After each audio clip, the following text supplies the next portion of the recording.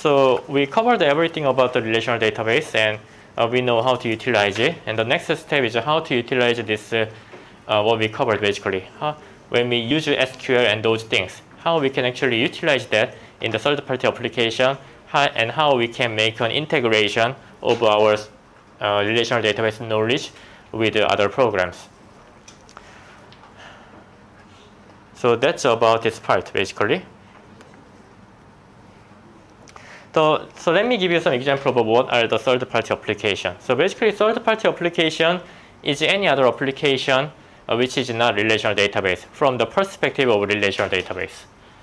So using third-party application, it provides additional powerful functionality which is not provided in the relational database like MySQL or Workbench client. So sometimes you may want to utilize those powerful functionality like extra data analysis tools which exist in other software. So if you use it well and if you integrate these tools well, it will increase productivity due to the third-party applications, easiness of use, and their powerful basically functionality. So some example of third-party applications are these things. So something simple is basically Microsoft Excel. So many of you probably are familiar with the Microsoft Excel. It's a simple spreadsheet program. You can calculate many different information from there. There's also Microsoft Power BI, which is a visualization software. So you gather data, and using the data, you can make many nice and interactive visualization. So similar tool is also there, which is called Tableau. And to utilize, so basically you can utilize these third-party application, and you can actually connect to the SQL server from these tools to retrieve data into those tools. To do that, you can simply prepare a query which retrieve data from SQL server, and then this, as a result of the query from SQL server, the query results will be sent to the third-party application, and then using that data you can perform data analysis. So that's what usually people do. And also, if you want to do more powerful and more customized process, then you can utilize other programming language, something like Python.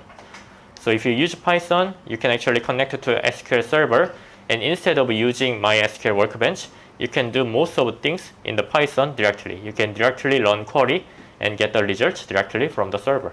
So what I'm going to do today is, it will not be on assignment or the test, but I think it will be a good kind of a demo, so that in the future, if you have to integrate third-party application with a relational database server, you can utilize some code here, and you can utilize some examples here.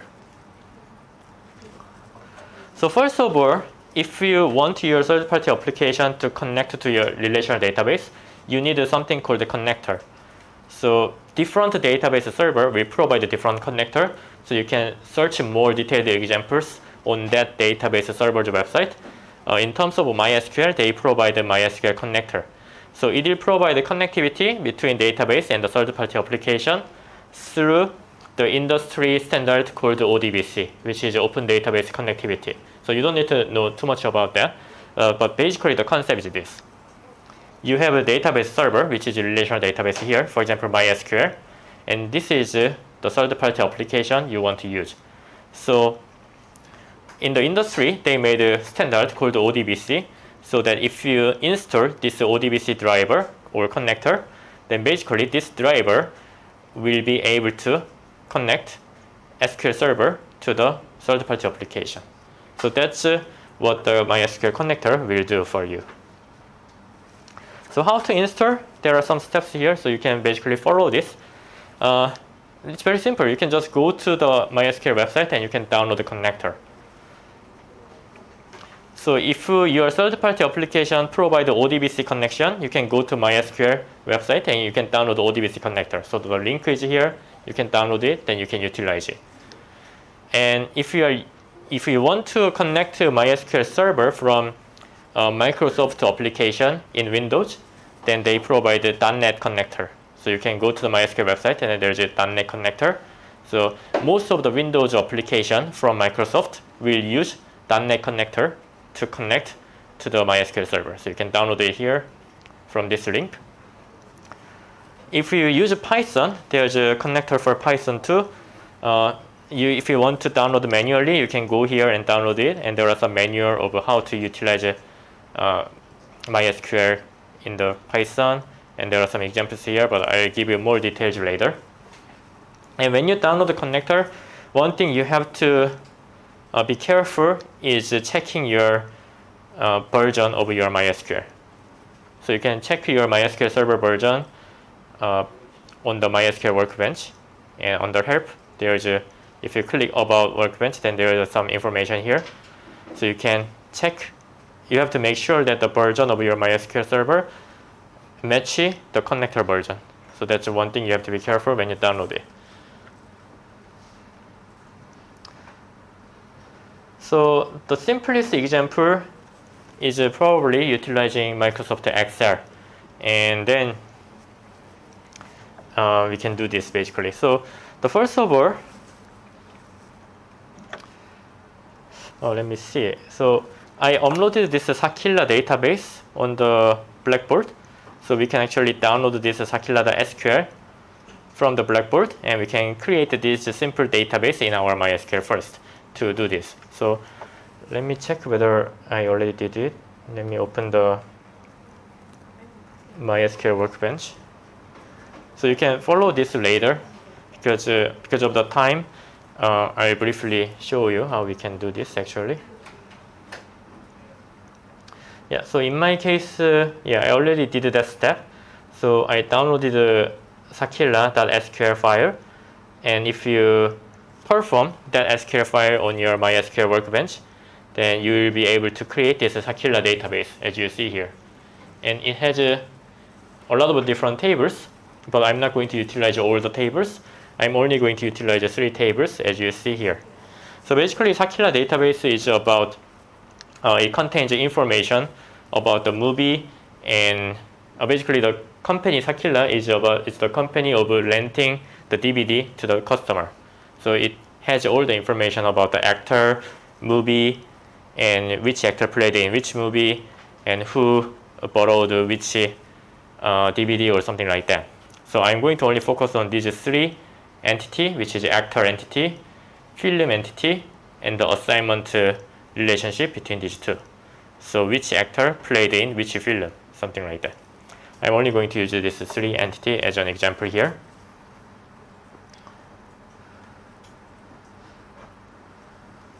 So the thing is this.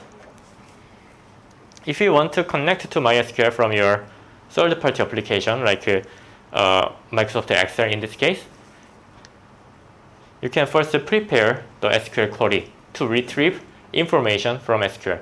So we already talked about how to design different type of SQL. And in this case, what we want to do is this. We want to list the information of each actor together with the related information of films played by that actor. So in that 3 entity, again, we have information about the actor and which film the actor played. And I want to analyze some information based on that. And I want to retrieve those information and put and use it in the Microsoft Excel. Then we have to bring those information first. To bring those information, we have to design the query.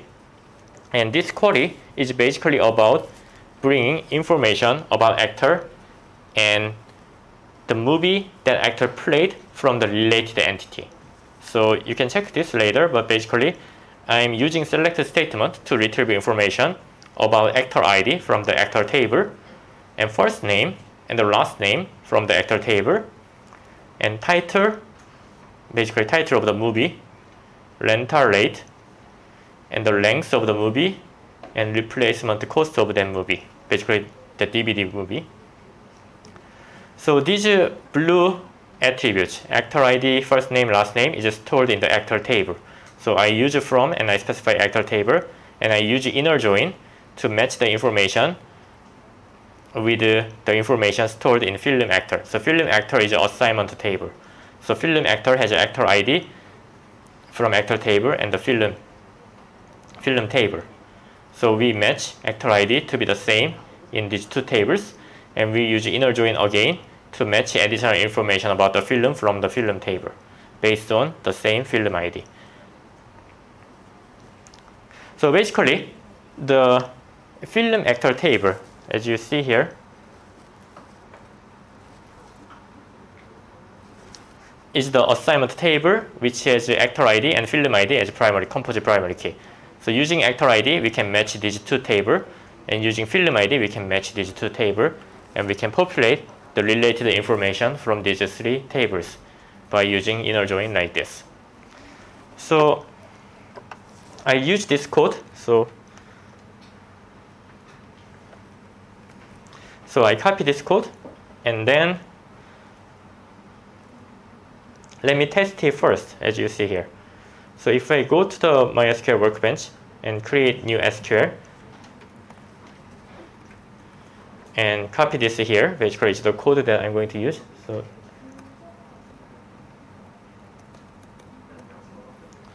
and then if I perform this query, basically it will give this information. So if you look at closely, basically it provides a list of information based on the match between tables. So the actor Penelope Guinness played in this movie called Academy Dinosaur, and the rental rate of that DVD is $0.99. The length is 86 minutes, and the cost of that DVD is $21, something like that. And the Penelope Guinness also played in another movie called Anaconda Confession, and the rental rate is like this, length is like this, like that. So basically, for each actor, if that actor played in multiple movies, all the matched information will be provided as a result of this query. And once we have this query result like this, then basically it's the panel data, which we can utilize to analyze more in depth in the other third-party application.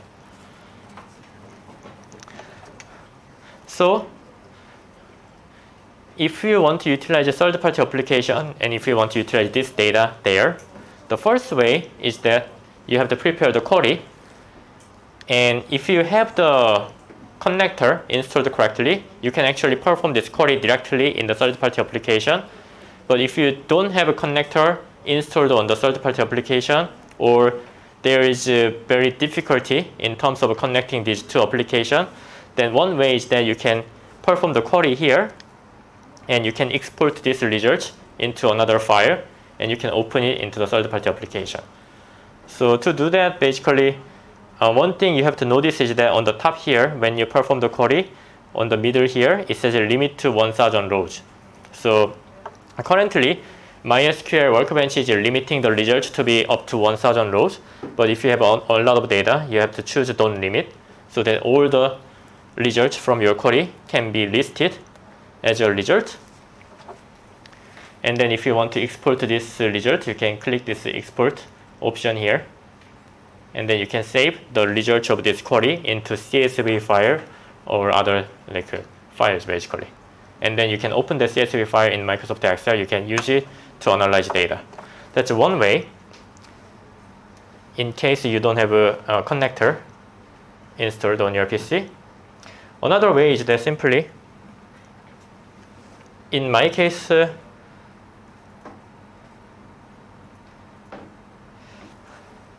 I can simply go to the Microsoft Excel, and here there's a data tab. So this process is already in the slide, so I'll just show you. And there's this get data option, and here there is a from database option. So here there is a from MySQL database option. So if you click that, so basically Microsoft Excel already provides multiple options that you can bring data from different database. So there's also PostgreSQL database and also other things too. So in this case, I can choose from MySQL database.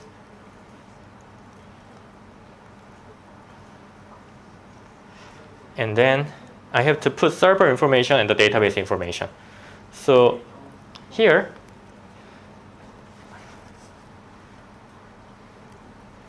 basically, you can put something like this. So in this case, server information, basically you are supposed to put IP address of your server in the organization and the port number. But in this case, I simply type localhost 3306.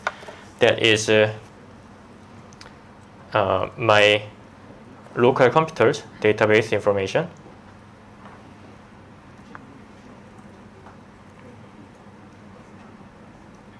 And for the database name, I can type Sakila. And I can open advanced option.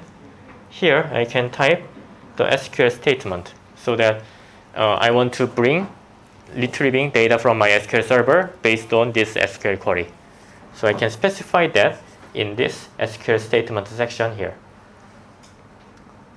And then click OK. And here it asks how I need to connect to the MySQL server using the user account. Here you have to choose the second option, which is database. If you choose Windows option, it's only when Windows server is connected to database. So in this case, I choose database option and choose username root and the password and click connect.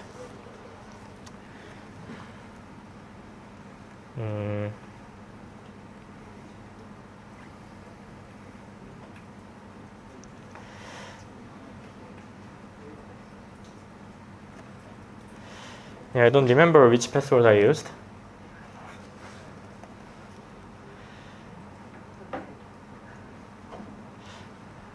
Anyway, if you type the correct password, it will show the result like this. So I tested this in my Office PC, and yeah, actually this should be supposed to be shown. So anyway, so I'll use this. So once you type correct credential, so basically the results of your query will be shown here. So it's saying that this data will be imported to the third-party application, in this case Microsoft Excel. And if you click load, as you see, the data will be imported. And then here you can utilize Microsoft Excel to analyze data. Yeah, so I'm not sure whether I forgot the password or I forgot to install a connector. One of those two reasons, usually.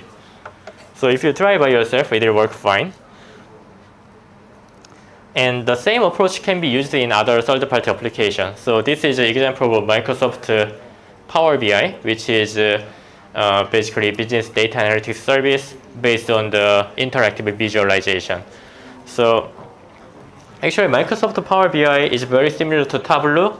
And if you are into visualization and if you have worked on visualization project in your company, you might be familiar with this tool. If it's your first time or if you have never used this kind of software, I highly recommend to use it. So if you are using Windows laptop, then you can actually download the Microsoft Power BI desktop for free from their website. So if you use that, you can make a really nice graph or chart like this very easily by using a few clicks. So that's a very good tool. So I'm not going to go through all these steps, but I put it here for your reference. So if you are using if you are using Windows laptop, you can go to this link and you can download it for free and you can install it for free and you can actually try it. So if you are into visualization of data, if you like those kind of things, then I highly recommend this tool to practice yourself. And also Microsoft Power BI and Tableau is very similar. So if you master one tool, it's actually quite easy to use the other tool too. So I highly recommend this. So for my undergraduate course, actually, I put a lot of focus on visualization because it's kind of a very hot thing these days in the data science area. And here is the information of how you can retrieve data from your Microsoft MySQL server. So basically the same steps. There's also get data option. You can go there. If you click more, there's a database option. From there, you can see the MySQL database option. And if you choose that, you can add the server address, database name, and the SQL query. By typing this, you can actually retrieve data from SQL server into this application. So same thing. So that's it. And also another thing is that if you are using like a Mac and if you cannot install Microsoft Power BI desktop application, you can use online web service too. If you just type Microsoft Power BI on Google, there will be link to their website, and if you click just sign in, and if you use your, if you choose the single SSO sign in or something like that, and if you just use your school CHK email address and password, you can actually utilize it too. So if you want to practice, you can use either way.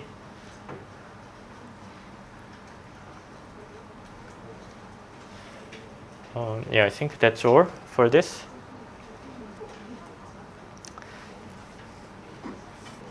And another powerful tool and my favorite programming language is actually Python. So I use Python for many of my works, for my research and other things. And using Python, you can do actually anything because Python is a general programming language. You can do all different types of things, and anything you can imagine, you can do it in Python. So if usually people ask me like, what is the programming language you have to learn, then I recommend usually Python. And to install MySQL connector for Python, instead of going to MySQL website, you can simply type this too. You can use Python -m pip. So basically pip is a Python package management software. So you can use that and you can specify install and you can specify MySQL connector Python like this. Then Python will automatically install the MySQL connector on your system. And to test whether MySQL connector is installed correctly, you can simply type this code. So you can use import mysql.connector if your connector is installed correctly. And then you can make the variable name mydb. And inside here, you can use mysql.connector.connect function. And here, as a parameter, you can give a host name, which is a local host or IP address of your SQL server, username, and password. And then you can print mydb. Then the connection information will be printed. If that happens, it's connected correctly. So I can test this in my PC. So I already installed the MySQL connector if I remember correctly. And I go here, I simply type this. Let me change this.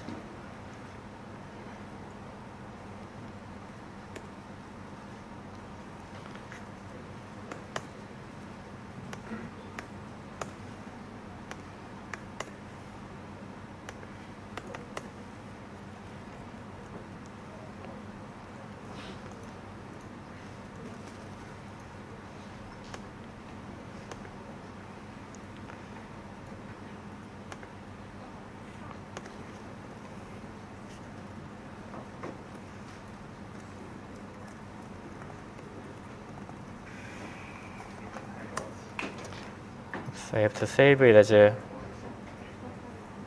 py.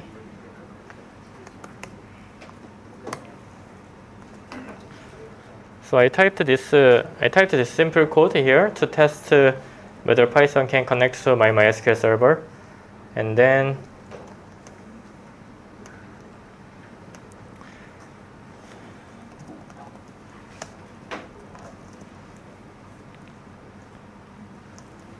if I test this,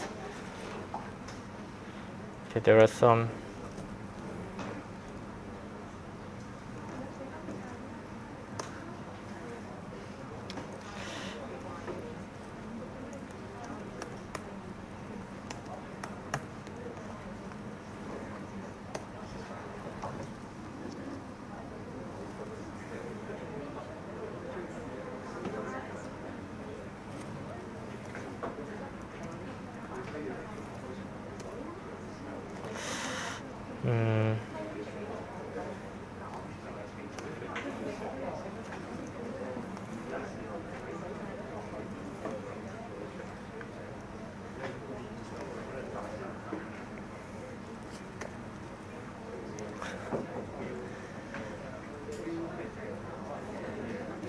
oh yeah, I have to type the username. Okay.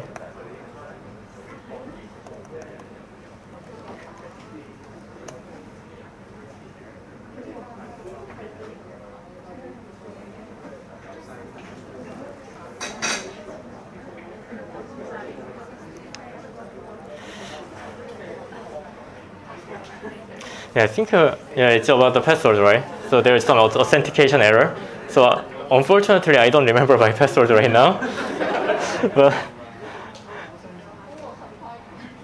but actually, yeah, as you see, yeah, this should work fine. So the error here, if you look at it, actually, it's connected, but the problem is the authentication. So if you look at, yeah, it's access denied for user, right? So it's just because I don't remember the password. So if you use this code, you can check your connection to the Python. And then I prepared some code here for your reference. So this is the insert query code. So what you can do using Python and other programming languages is this. So you can make a web application, or you can make a Windows application or something like that. And you can get an input from the user. And using that input, you can make a system to insert that input data into the relational database. To do that, you can simply use this. So here is the same, import MySQL.connector. So basically, you import the connector into the Python, and then you specify your connection information. So host is IP address of your server again, user is your username, password is your password of the user account, and the database, here you can specify the database name you want work on. So in this case, if I want to add the data into the older system database, I can use this format basically. And next is basically this, my cursor equal to my db.cursor. Basically this connection, I'm specifying that I'm putting my cursor on this database connection. So that's what I'm specifying here. So cursor is basically where I'm located now. So I'm going to work on this my database. So that's what I'm specifying here. And then you specify the SQL statement you want to perform. So SQL statement insert into statement is here. So basically on the customer table, on the customer number and customer name attributes, I'm gonna put two value. So %s is a string in the Python. And for %s, two values are basically this, 777 and Kiyoung Kim. So basically these value will be matched here. And then next, you can execute your SQL query with the value. So my cursor is basically my connection to the SQL server, and execute function means that I'm going to perform that SQL query. And here you specify the SQL query you designed. And here you specify value that will be matched into this %s. So that's how this code is designed. And after that, if you specify also mydb.commit, that this transaction will be fully committed to SQL relational database. And then, yeah, that's it. So I just put the print function here to show that this is performed. So after installing MySQL connector, you can try this at your home. Then if you remember your password correctly, it will work fine. And this is another example of a select query. So after you insert data, you may want to retrieve data and you want to work with something and you want to process some procedure in the Python. Then you have to retrieve data. To do that, everything is the same. So we use the connector. You specify the database connection information here. And using the myCursor to specify where you want to connect. And using the execute function to perform the SQL. And the SQL I specify here. Select every information from customer table. And then you can, so in this case, after I execute this query, the result will be returned. And you can use a fetch or just a fetch each, depending on what you want to do. In this case, I use the fetch or. Fetch or means that the entire result, I want to bring it into the Python. And then I put that into my result. So basically, when I perform this query, there will be a list of information, list of the result. So customer 1, customer 2, customer 3. In Python, if you use a fetch or function, each result will be saved in the list format. So first, so customer 1's information will be the item number 1 in the list. Customer 2's information will be item number 2 in the list, like that. So this my result variable will contain a list of each information you retrieve from SQL query. And then in this case, I use the for statement to print out each element in the list, basically each line of the customer information. So you can, if you are not sure what will happen, you can just try. You can try, then basically you will see the same result you will see in MySQL Workbench. So that's a simple example of how you can utilize Python and connect to MySQL server to perform some data retrieval or inserting data. So I put some example here, but this course is not programming course or not the Python course, so I'll stop here so you can use this as a reference. And if you want to know more information about how to utilize MySQL from Python, actually there are very good exercise and very good example on this website. So you can go there, then they provide multiple codes. You can just follow them, then you understand how this works actually in the Python.